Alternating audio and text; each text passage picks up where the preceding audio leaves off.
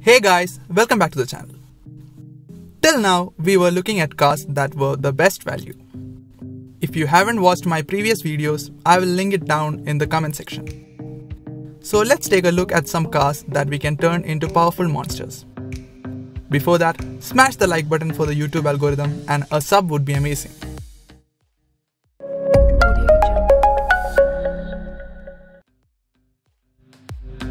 BMW 3 Series E30. The E30 Generation 3 Series is a wonderful platform for a build. It's light, balanced, and since it's been around for so long, the aftermarket has solved nearly every problem you can imagine with these cars.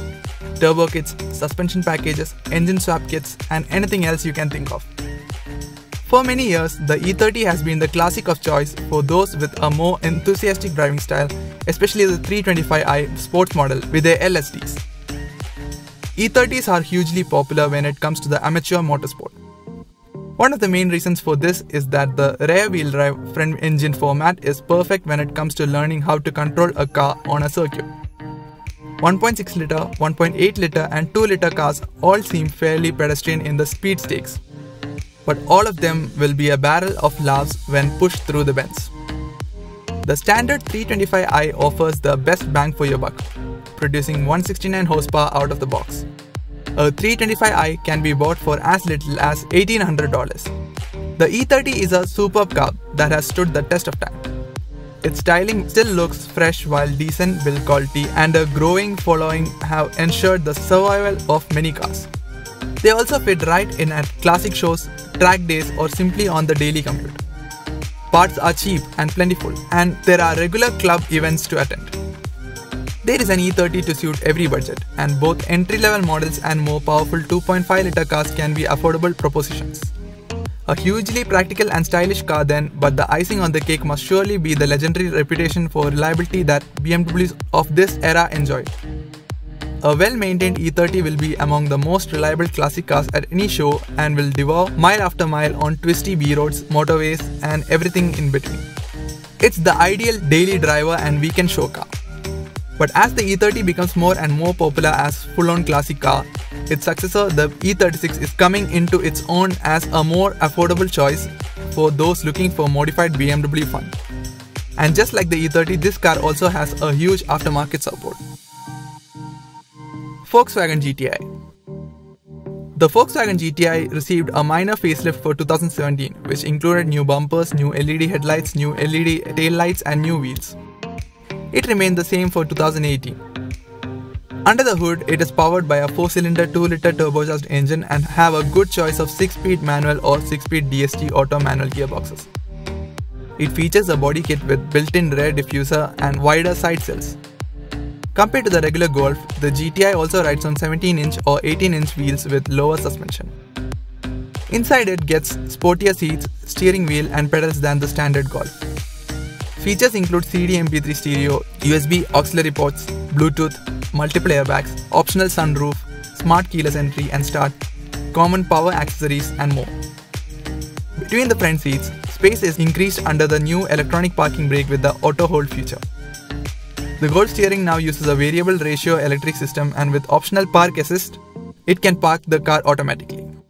It is also available with driver profile selection, which allows the driver to choose from several modes that alter the throttle mapping and engine management to the chosen style, such as Eco and Sport. For 2016, a limited edition 40th anniversary Club Sport variant was also released with a more powerful engine and a revised body kit. Along with the DSG gearbox, 6-speed manual transmission was offered later on for the Club Sport. If you are ready to spend some money in this car, you can turn this car into a supercar slayer. There are a lot of cheap aftermarket tuning kits and performance modes available for GTIs, as they are owned and beloved by a lot of car enthusiasts. Volvo 850 T5 or T5R. When it arrived in 1991, the Volvo 850 was a game changer for its maker, even if it didn't look like one. It marked a turning point for Volvo because it finally saw that most conservative of Swedish car makers fully embrace front-wheel drive, 10 years after most of the opposition. Top of the new range at launch was the T5, a turbocharged 5-cylinder sporting model with 230 horsepower on tap. and a little visual clue to its near 150 mph capability. 2 years later, that was trumped by the T5R. And it was this car that really caused people to sit up and take notice. With a wheel spin inducing 250 horsepower from its turbocharged 2435cc engine pumped through the front wheels, there was a Volvo that was both safe and practical yet also fast. Thanks to the exploits of Tom Walkinshaw racing in British touring cars, the estate will always be remembered for its exploits on the track. T5s are seriously quick. T5 saloons or estates replaced senators on many police fleets. Also, it has a rock-solid build quality with good, predictable and safe handling. This car was more fun to drive than any previous Volvo. It actually changed the image of the company itself. BMW 335i E90 series. It might seem a little strange to see another mid-range BMW on the list. But in reality, the turbocharged N54 straight 6 under the hood of 335i can handle massive amounts of power without a crazy amount of work.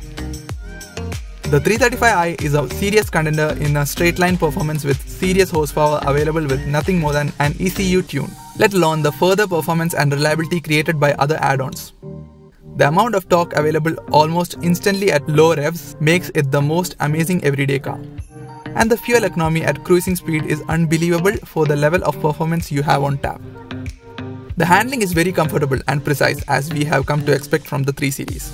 Further performance in mind, the platform is able to accept most suspension components and cosmetic upgrades from the M Sport range, some of which can be chosen to enhance the M Sport package the car originally came with. One advantage of this model being born 10 years ago is also that there is a flood of quality aftermarket performance products now available. So the opportunity to have a very special sports vehicle with all the everyday driving advantages of the mighty N54 twin-turbo engine driveline.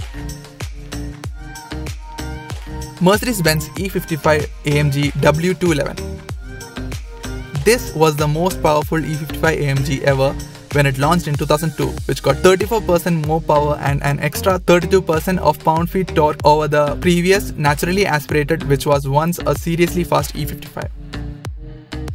It has enough grunt to qualify this E55 as the quickest production sedan in the world during that time.